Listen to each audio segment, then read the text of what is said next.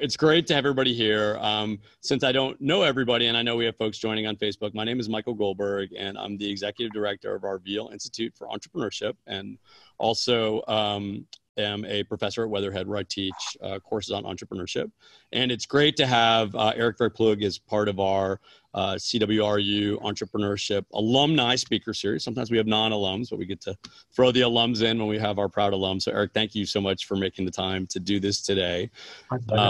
Vaibhav, who's one of our awesome MBA students, actually an integrated student, is going to be the moderator. The format for those who are joining for the first time is that these are all student moderators. So we make the students do the work, which is great.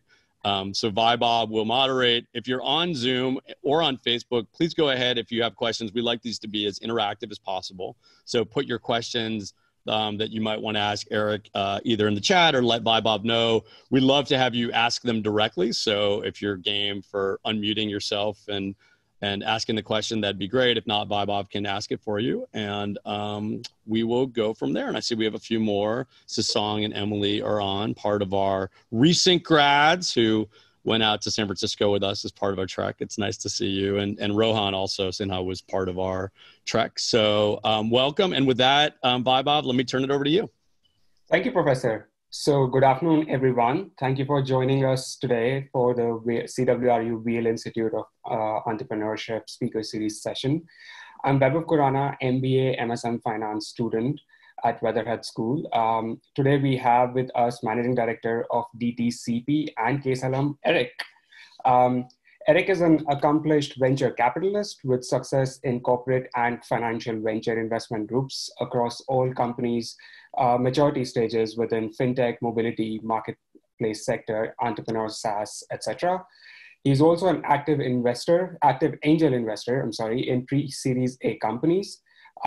Before starting his venture career, Eric started 2 venture-backed companies and raised 5 rounds of funding from companies such as Kleiner Perkins, Mayfield, JMI Equity, amongst others.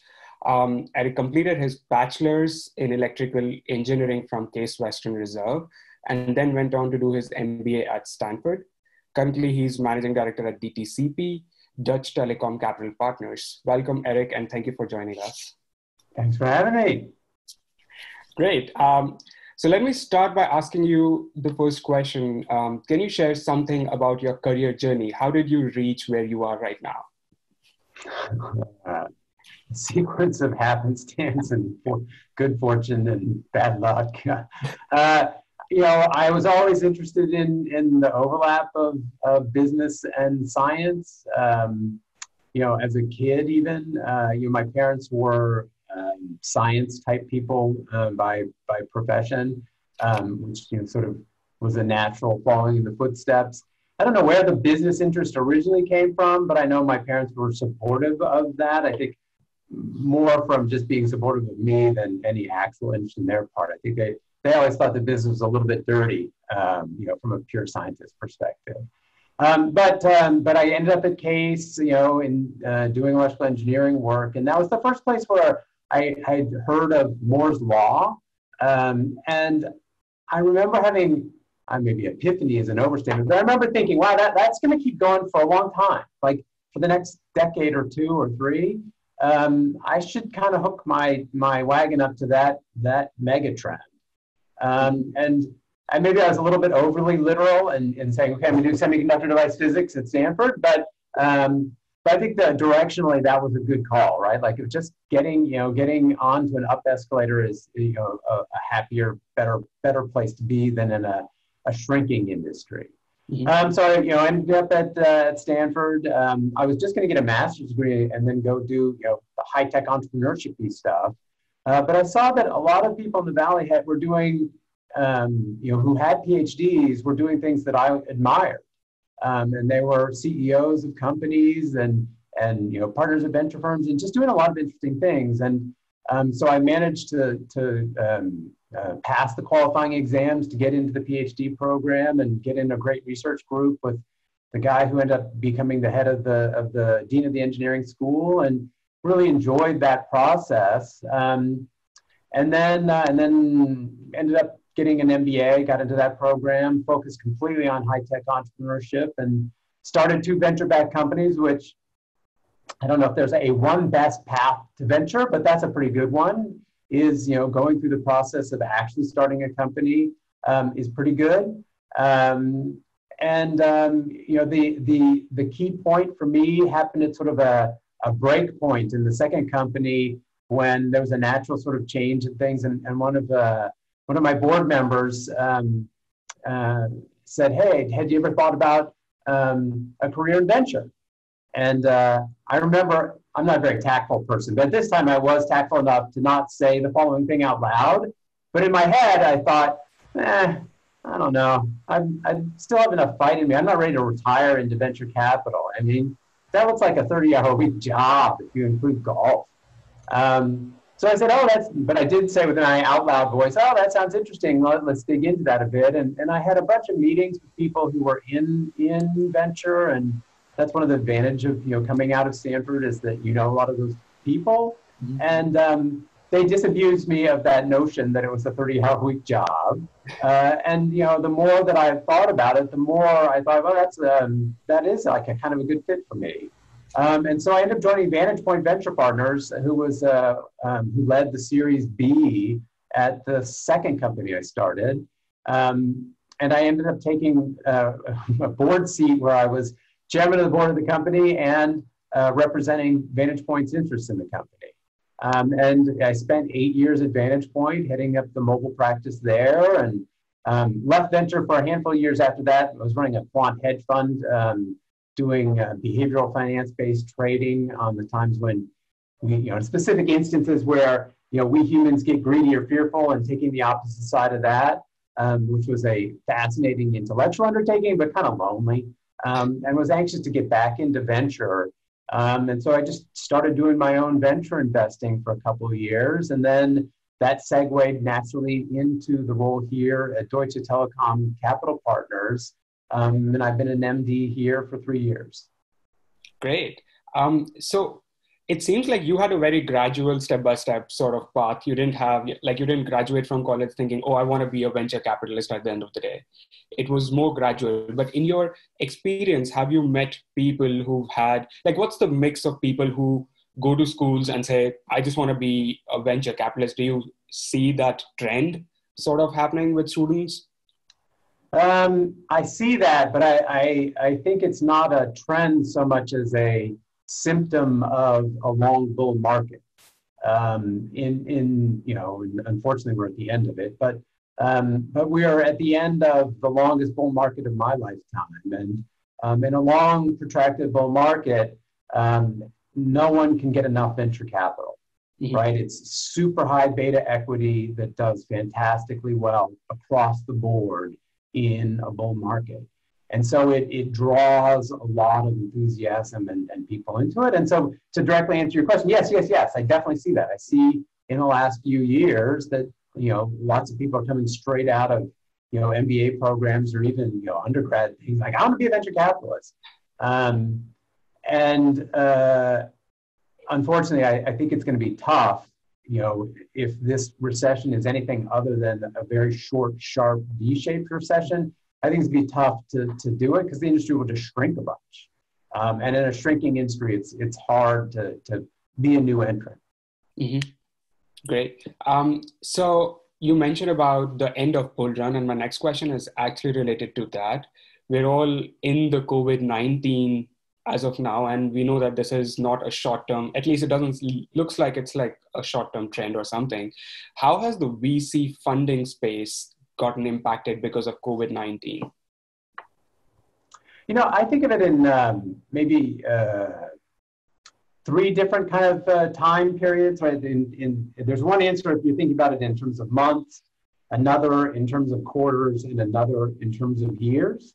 And so let me take those in turn. I think for the first few months, there are a couple obvious things. Like one of them is if you're in one of the sectors that's obviously directly impacted, like travel or hospitality or events, the direct impact in the first couple of months has just been devastating. I mean, there's no way to overstate how bad that is for those sectors.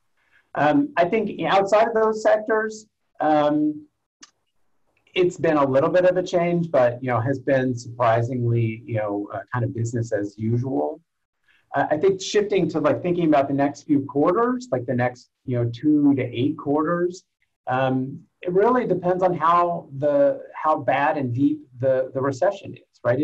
If it is a short sharp V, or is it a long deep trough? And officially, I'm a militant agnostic when it comes to looking at the crystal ball and knowing which of those two it is, because I don't think anybody has demonstrated an ability to predict that kind of thing. Mm-hmm. But in my heart, and I'm more fearful that it's the latter, that it's going to be a long, deep trough. And if that's the case, then the impact on the venture and entrepreneurship ecosystem is going to be severe.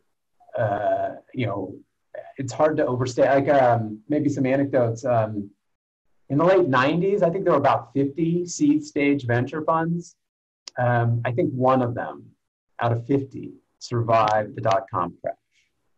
So a 98% attrition rate is pretty severe.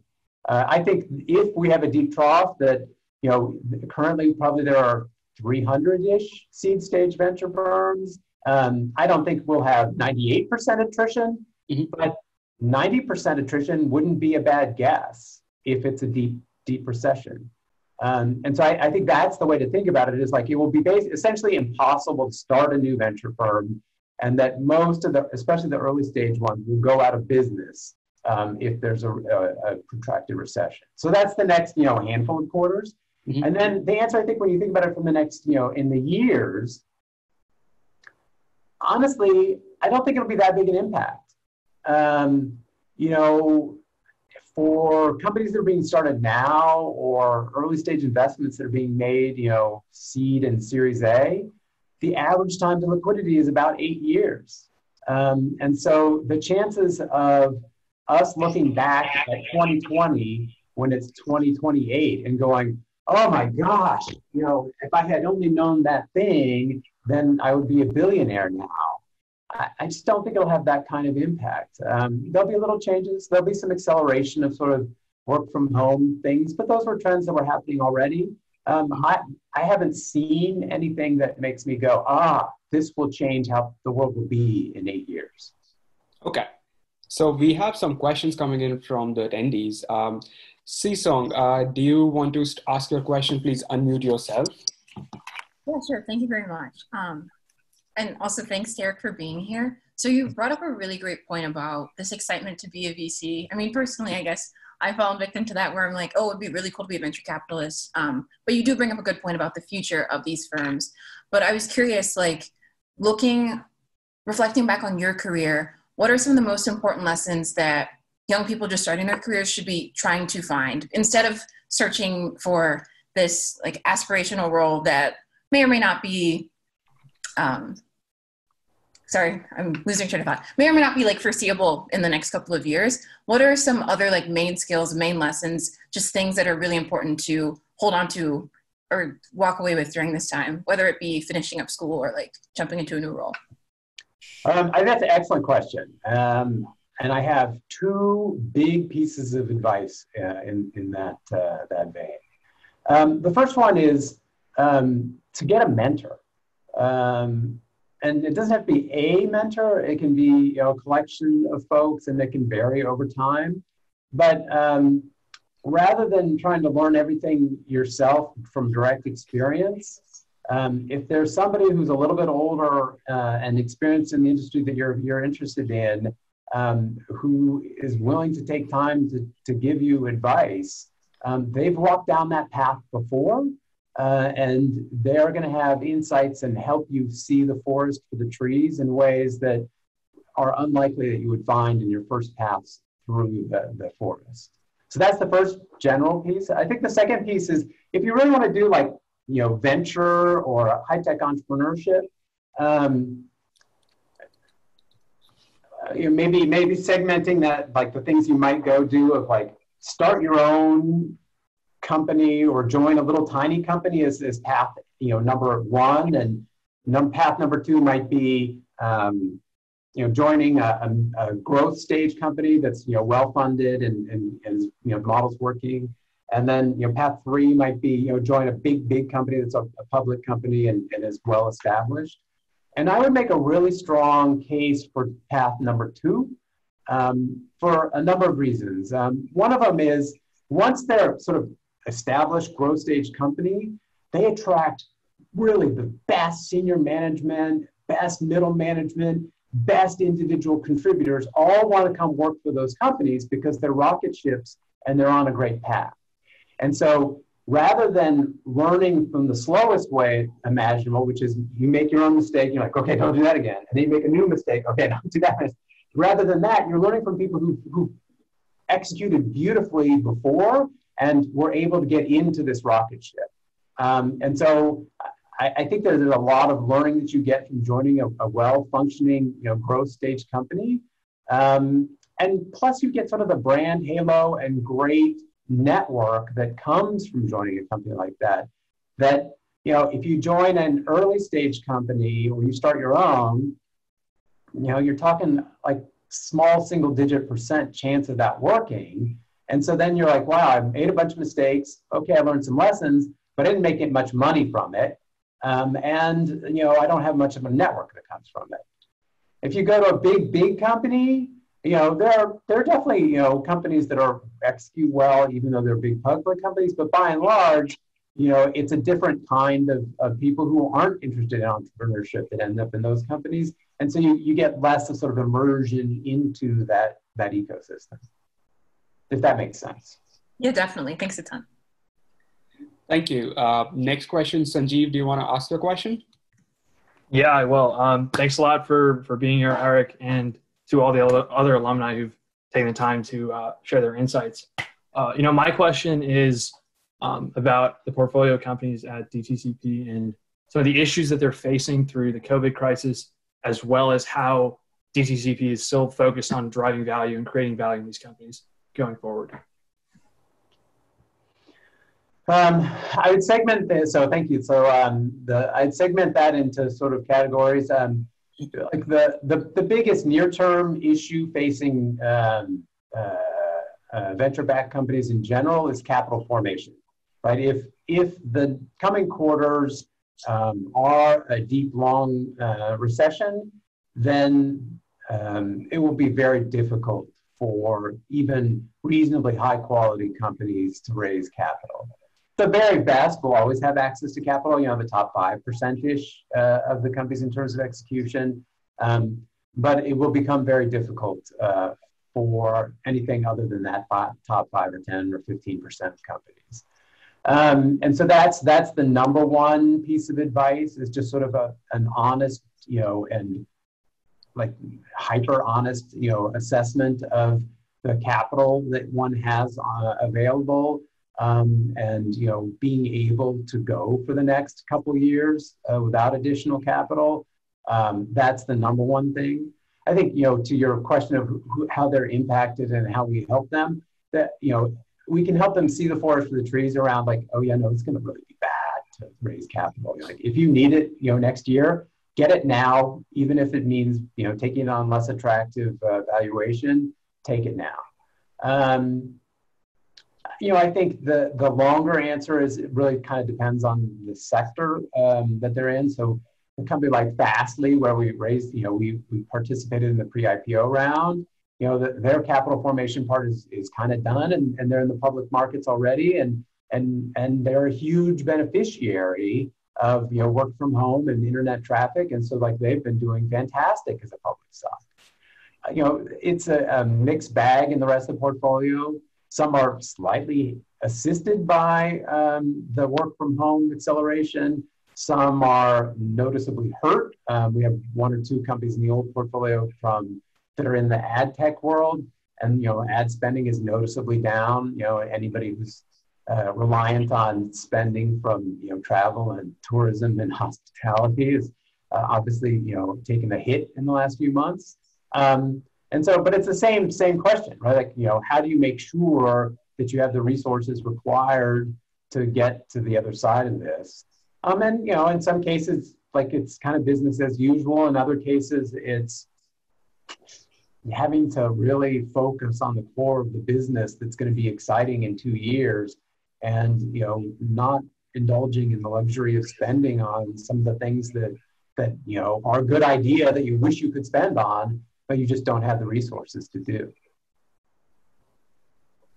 Yeah, thanks a lot. Appreciate it.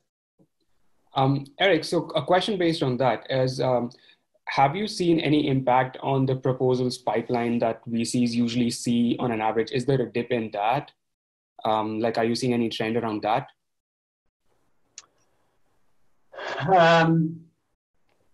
It's a multi-leveled answer to that question. I mean, so maybe let's take the most positive answer to that.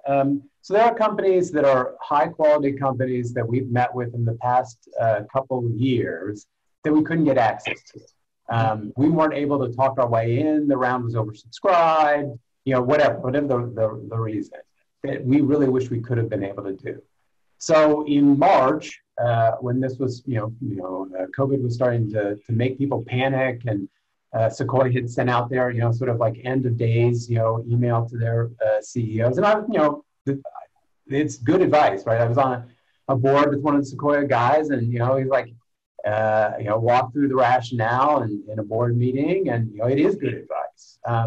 And it creates sort of an opportunity for, getting access to companies that you otherwise might not be able to get to. So we reached out to those handful of companies, and it hasn't been announced yet, so I can't name the company, but super high quality company that we couldn't have gotten access to last year. We're going to be putting a $10 million investment into as part of a round right now. So that was one thing that we did. I think from the pipeline perspective, we saw sort of that wave, right? Everyone was getting that advice from their board of like, well, if you were thinking about raising, anytime in the next 12 to 18 months, now would be a good time to accelerate those plans. That was the great companies, the middling companies, and the crummy, barely alive companies as well. They all did that. So there was a bit of a wave in March of that. That's kind of played out. What I see in the ecosystem now is the very best venture firms are continuing business as usual and focused on their plan and path and their normal strategy and their normal deal cadence. And that the I'd say the third tier, right? The bottom half venture firms are saying, whoa, we need to slow down. We need to husband our cash. We need to maybe, we'll see multiple compression here in the coming quarters, and we can get, good prices. And in the back of their head, they're also thinking, maybe we can't fundraise for the next fund on the timeline we were thinking, and maybe we should stretch this one out a little bit longer. So I think those are the main dynamics we're seeing. There's I don't know, this is my own observation that is, my opinion. I wouldn't take this as venture gospel, but I've seen an increase, especially in my personal seed stage investing. Everybody's jammed the word COVID into their fundraising presentation, which I understand that people want to talk about that, and so, okay. But I think that's just way overplayed, given the fact that we're 8 years from exit for these companies. Okay. We have a question from Jay. Do you want to unmute and ask the question? Yeah. First of all, Eric, thank you for being here. So this is sort of an extension of, I guess, Sasong's previous question. So I was actually, to give context, one of the undergrads that entered venture at a relatively early age. And candidly speaking, a lot of that was due to the allure of the term itself. But what I'd realized after having some work experience there was that had I had previous experience at a startup, sort of some operator experience, it would have better prepared me for that role. So if you could speak upon basically the skills that you had learned as a founder and basically how those skills are transferable, I would really appreciate that. I don't know that there's a good path. There's a right path. I think everyone, finds their way as best they can through the world. and you look at the people who are the very best venture investors, some of them really have done nothing other than venture their entire lives. And honestly, like if you were to say, what's the fastest, best way to learn venture? I guess I would say it's do venture. And if you have the opportunity to do it, then, and that's what you want to do, there's really no better path for learning it. And it is an apprenticeship craft. And so, if you can do it in a place where you're working with great venture investors, there's no better way to do it. There aren't that many really great venture investors, though. And so doing it with okay venture investors who made money some other place and are coming to do venture because they have money or have access to money, I'm not sure you're going to learn much there that really helps you in the fullness of time. You think of some of the very best venture investors in the world in terms of performance, they come from a really broad set of backgrounds. But to answer your question on what I feel like I bring, and what was useful from founding a couple of venture-backed companies, a couple of things. One of them is around sort of empathy with the founders and recognizing the difficulty of the journey, and that appreciation of sort of I forget whose quote this is, but there's somebody got a great quote, right? The rational person looks at the world as it is and says, okay, how do I make my way through the world as it is to my best advantage? And the irrational person looks at the world and says, nah, it shouldn't be like that. I'm going to change it. And that's the entrepreneur, right? And the positive spin on it is all forward progress in society requires the behavior of the irrational person. I have experienced, and I say this lovingly having started venture-backed companies, that a lot of people who start companies, that irrationalism is closely correlated with just flat out craziness in a loving sort of way. Sometimes too far, and in a crazy can't work with them away. But it takes a special kind of person to focus on that world and take on that daunting task of changing the world as it is. So I think that's part of it. I think, and the reason why that's useful, if you think about the sequence of what we do as venture investors of and I'm going to do this sort of chronologically and then talk about importance, you see opportunities, you select opportunities, you win opportunities if it's a competitive deal situation, you work with those companies, to help them be successful, and then you help them exit. Those 5 sequences in time.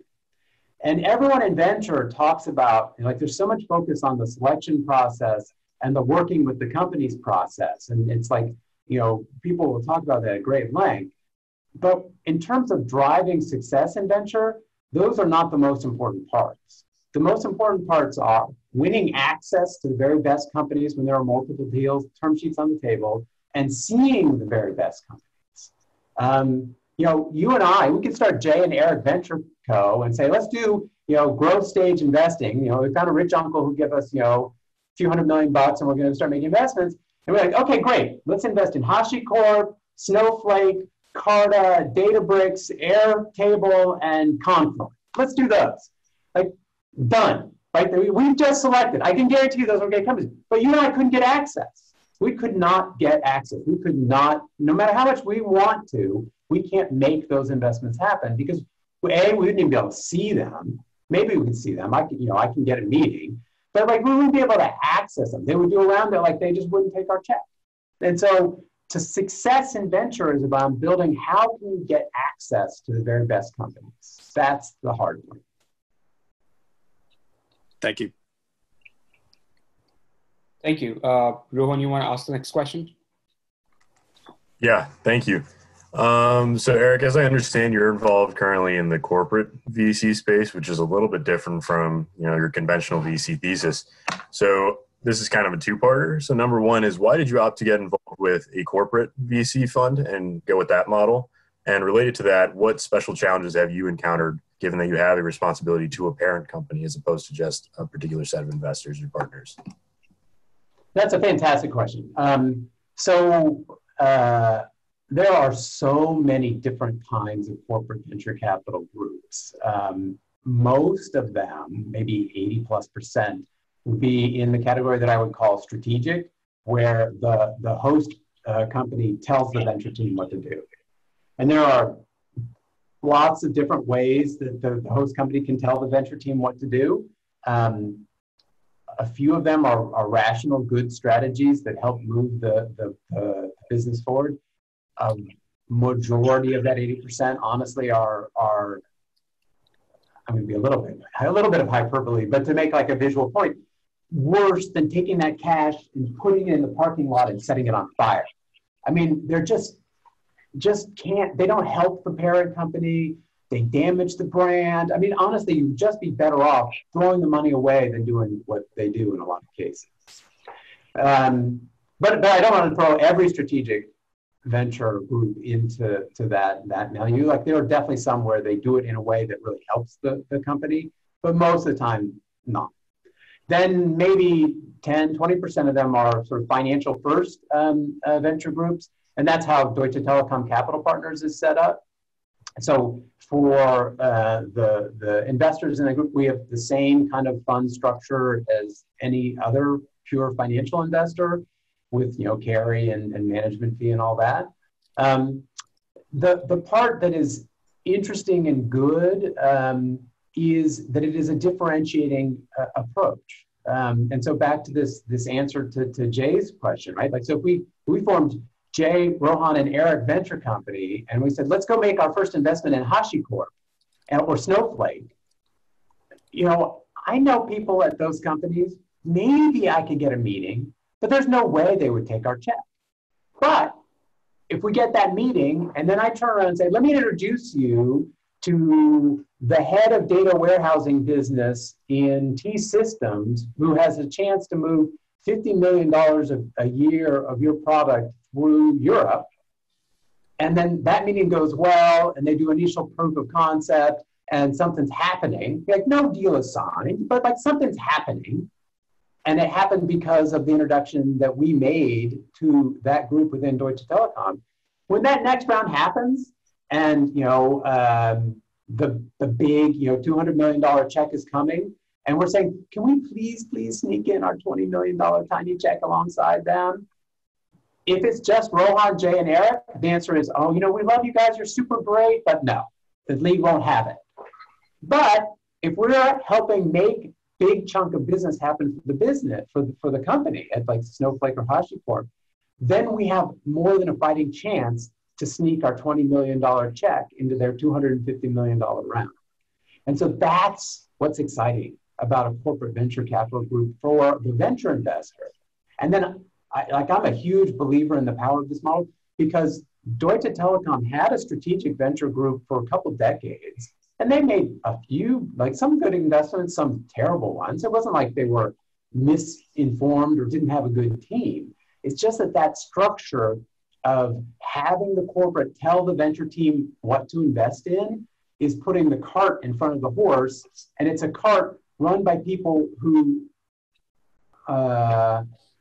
like taking the innovator's dilemma approach, the very things that make them really good at doing their job disqualify them from making good venture investment decisions, almost by definition. And so you have people who are well-intentioned and trying to drive the business forward, but they make the wrong choice for the wrong reasons because they don't know how venture works. And so by having a group that is financially driven and saying, look, we're gonna decide on a fund-by-fund basis whether we're happy with what you're doing there at Deutsche Telekom Capital Partners, then not every single investment has to do a deal with DT, but if half of them do, and they're the leaders in their categories, that's 100 times better for DT than if they had 90% of their companies working with DT, but they were in the second or third or fourth tier players because they couldn't get access given the old model. And so I'm a huge believer in that alignment of incentives favors Deutsche Telekom and the few enlightened corporations that have set up these sort of financially driven venture groups much better than the command and control model because the very things that make them good at their day job in running those companies are directly antagonistic to making good venture decisions. Thank you. We have a next question from Chloe. She writes, historically, lots of VC activity has been concentrated in the Bay Area in their own backyard. But with COVID, I can see some startups moving away. How has the virus changed how you invest, if at all? And going forward, is it feasible to conduct deals 100% virtually? So let me take the last part first. So yes, I have made angel investments in companies that I've only met by video. That is possible. I would not do that for a $10 million check.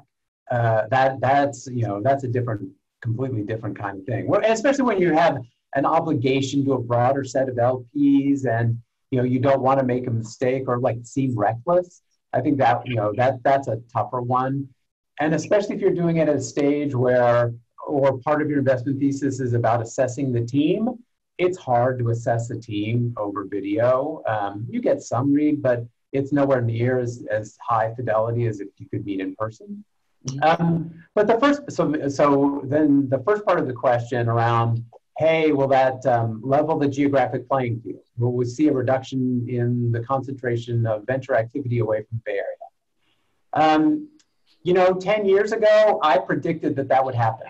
I predicted that with the prevalence of information flowing on, via the internet, that we would see a geographic leveling of the playing field, that places like Cleveland, Ohio could be just as fine and viable a place because you could get all the advice and knowledge and learnings that you needed to get, sitting in Cleveland, Ohio, as you could sitting in Palo Alto, California. And I was totally wrong.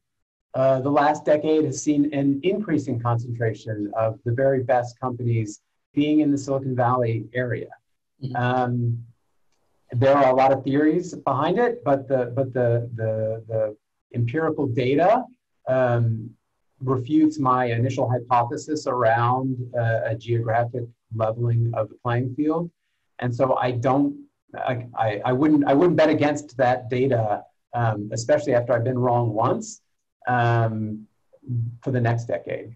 I don't think COVID is going to change things much. And the things that would change it were the same things that I thought would level the playing field in the last decade. It just didn't happen. The data doesn't show it. So Susan Nichols on Facebook asks, do you see greater opportunity as a venture capitalist now with the lack of people willing to give capital?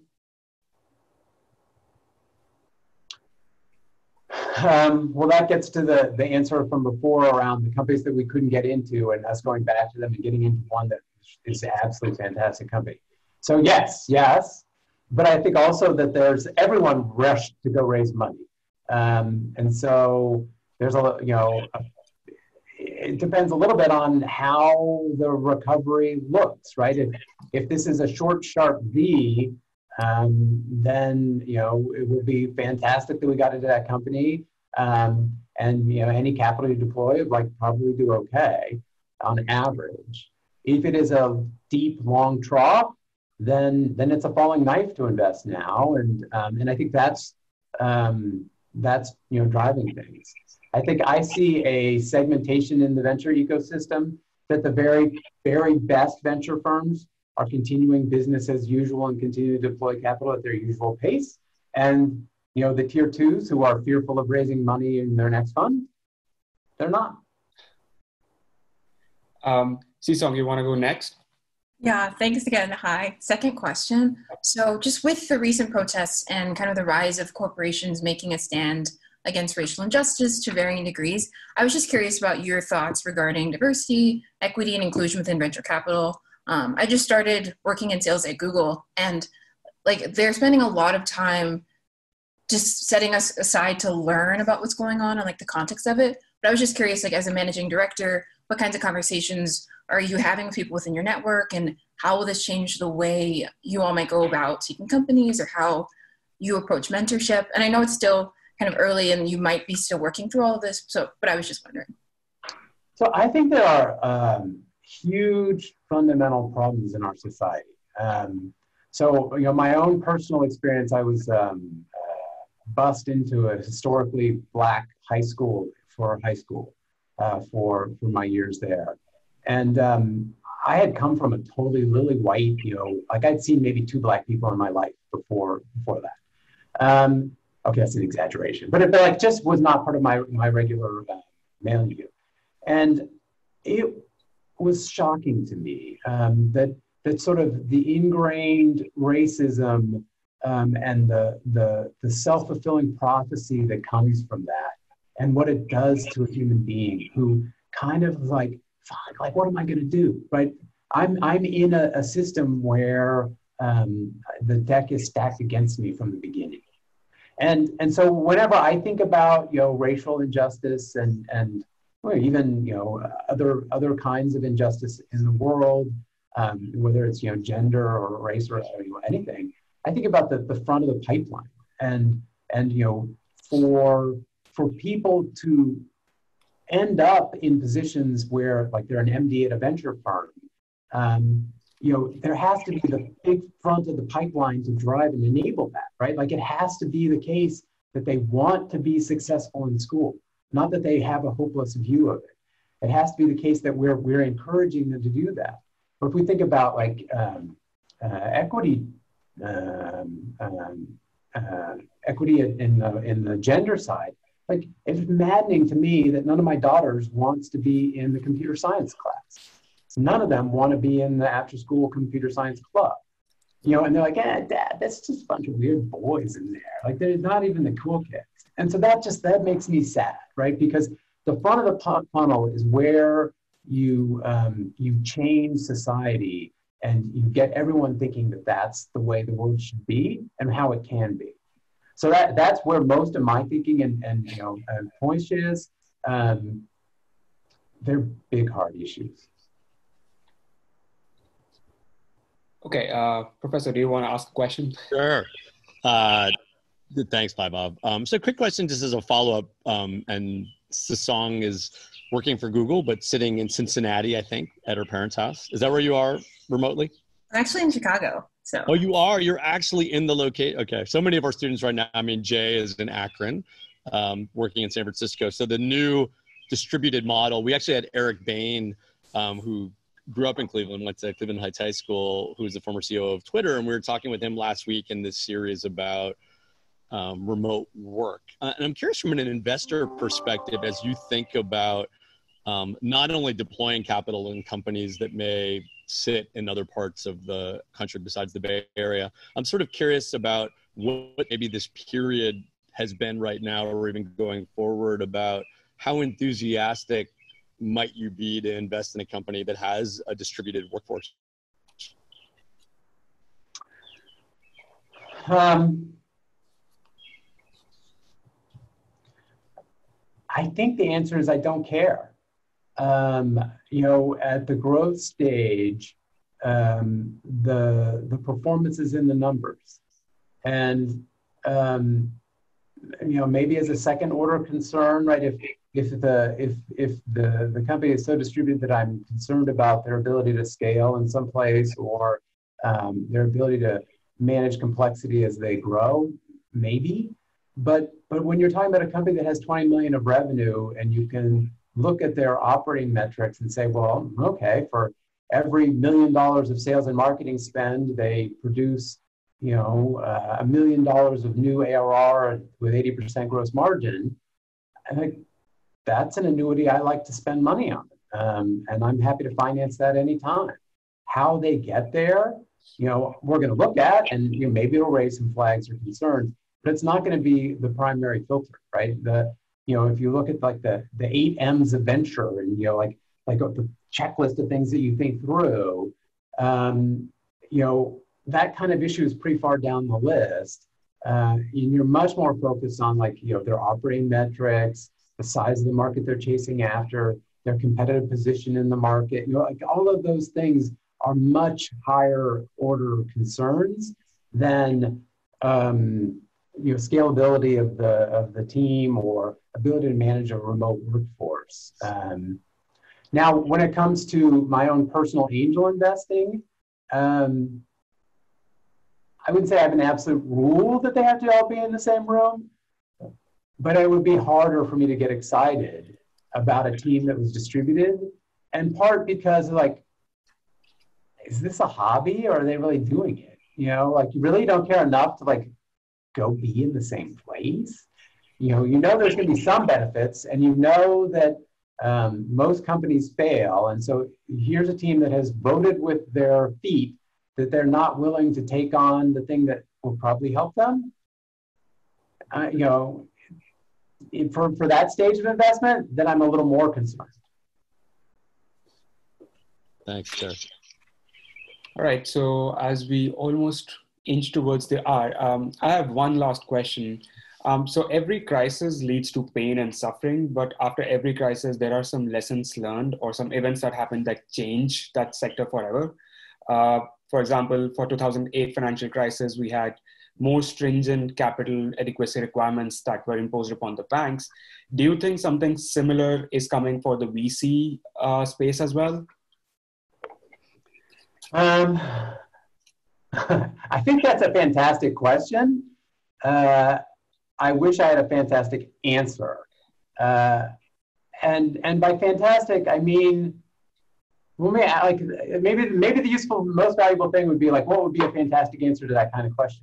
Like a fantastic answer to that question would be right? Like you make a prediction about the future and you'd be right? Like, that's obvious. The second part is that it would be actionable from a venture investment perspective. You might say, oh, I think there's going to be more legislation around, category XYZ. You're like, well, okay, well, what venture investment do you make? Like, I'm going to go invest in a compliance company. Like, okay, maybe their capital efficiency is going to go from 0.5 to 0.6 because of this, but it's not going to be like a huge game changer. Is that a game changer for them? I don't know, maybe not, probably not. So like, that's the second part. It's like, is the prediction actionable with respect to a venture investment? And then the third part, I think, this is the hardest part for a fantastic answer, is it a unique insight?